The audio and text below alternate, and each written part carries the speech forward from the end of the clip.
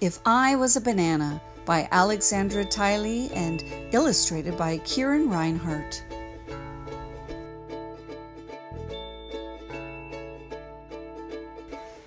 If I was a banana, I would be that one, all yellow and fat and full of banana.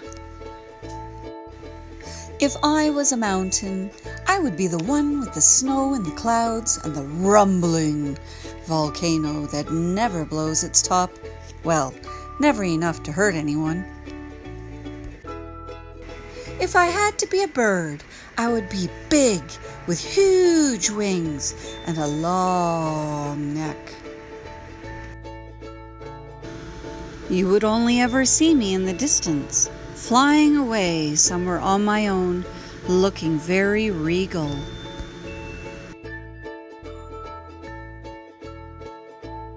If I was a cow, I would want to be the one standing over there. That cow makes you feel like there's nothing more important than being a black cow standing on green grass. Moo! If I was a cloud, it would be great to be a big black storm cloud and shoot lightning, thunder, and hail all over the place. But then, maybe a much smaller, lighter, fluffy sort of cloud would be a better sort of cloud to be. If I was a ladybug, I don't know how I would feel. To be that small could be a little frightening.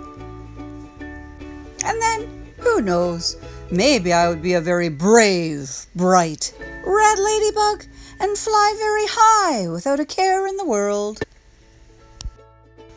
If I was a fish, I would not like it very much. I don't want to be a fish. Maybe being a whale would be all right for a while, but I would rather not be a fish. If I was an elephant, I think I would have to be very careful where I put my feet. I guess you would get used to that. It would be good to be an elephant, to be big and strong and free in Africa.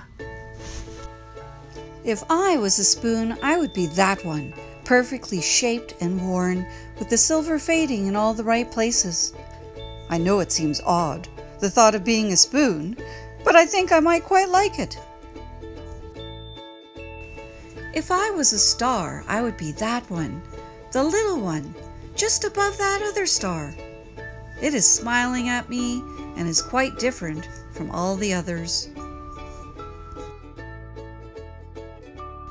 If I was a tree, I would be quite happy. No matter how old I got, of all the things I could be, a tree seems to be one of the best. If I was a cat, meow, I would be, meow, white all over and aloof and hardly ever purr, except for you, and then I would make such a noise that they would come and see what all the commotion was about. If I was a lion, roar, I would be that one over there, deep in thought, sitting with its friend. If I was a lion, you might not want to talk to me, so I won't be a lion. Roar!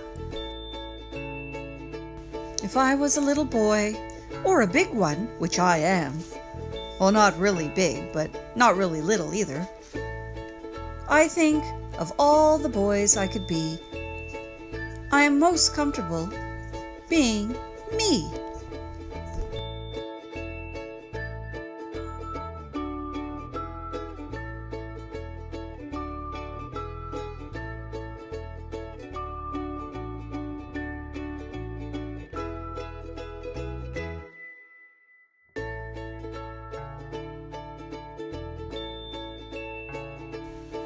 Story read by Sheri Alcordo. Story questions, making connections, and critical thinking. What do you think is the author's message? How can you apply this message to your own life? What did you learn about the main character? What do you wonder about the main character? The word because is an important word to expand and explain one's thinking. Identify 2 examples where you think it could be added in the story. Demonstrate with 2 responses. Do you think it's important to see things from different points of view? Explain your thinking. Give 2 examples of different points of view in the story.